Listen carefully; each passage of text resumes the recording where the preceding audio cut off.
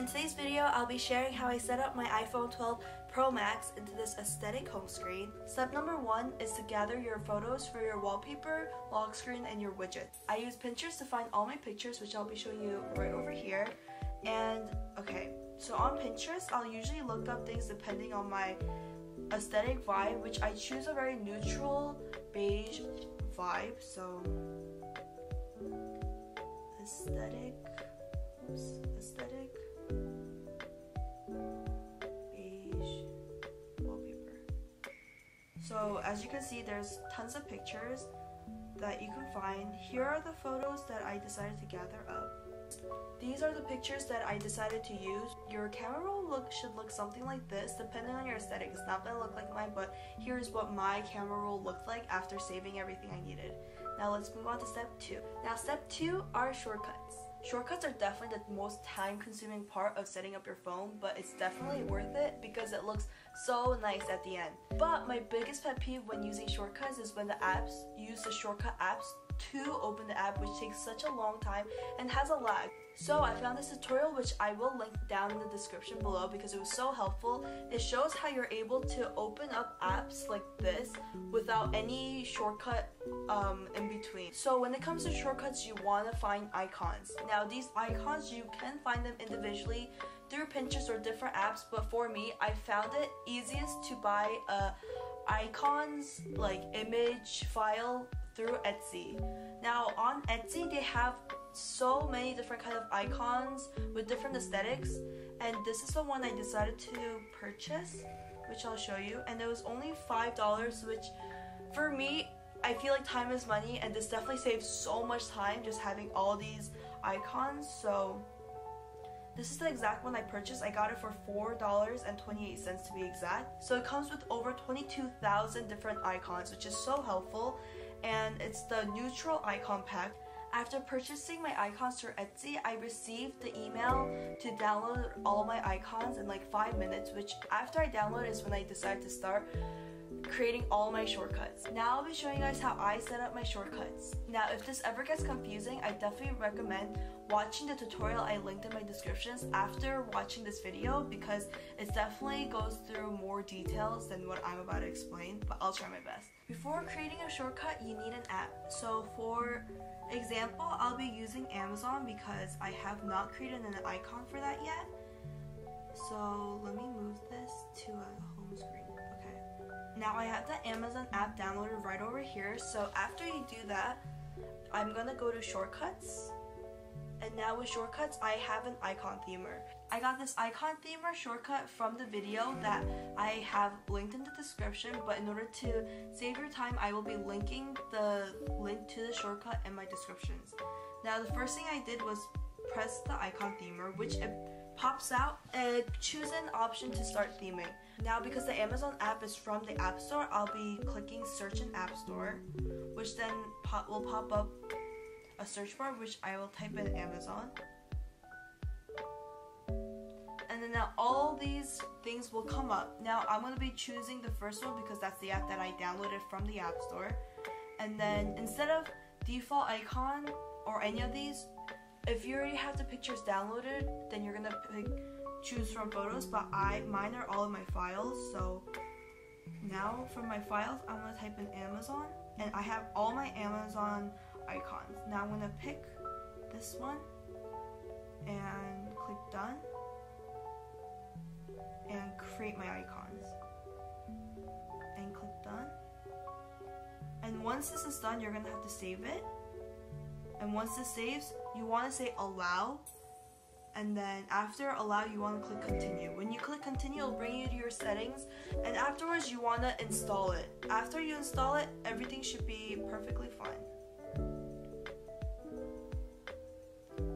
Install. Done.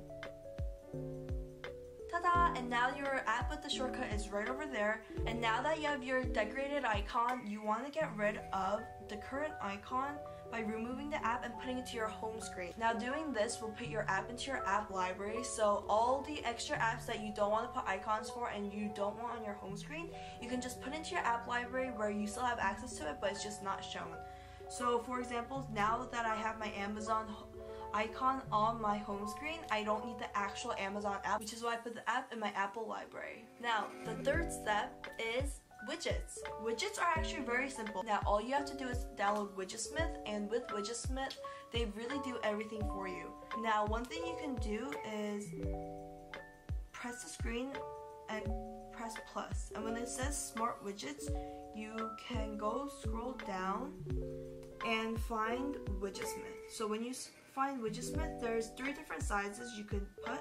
And for this example, I'll put Widgetsmith.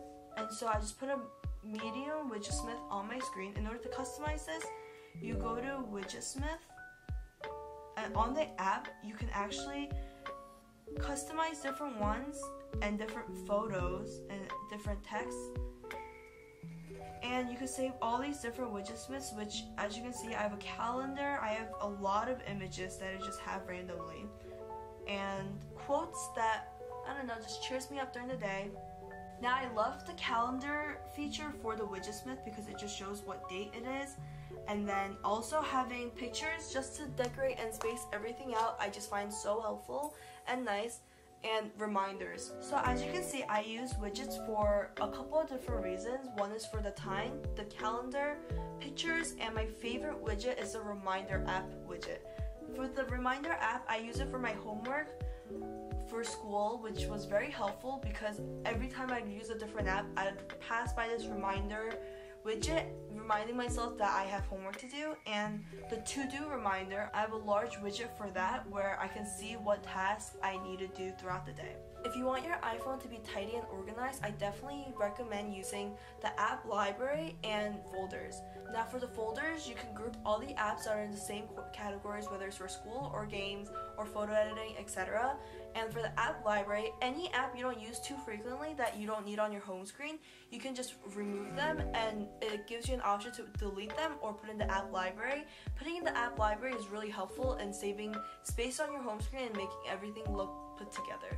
Must have apps on your iPhone. Now, if you're like me and you like photos and recording, or you're in school, then keep watching because I'll be sharing apps you need for those 3 categories. So the first category, photography, pictures, photos.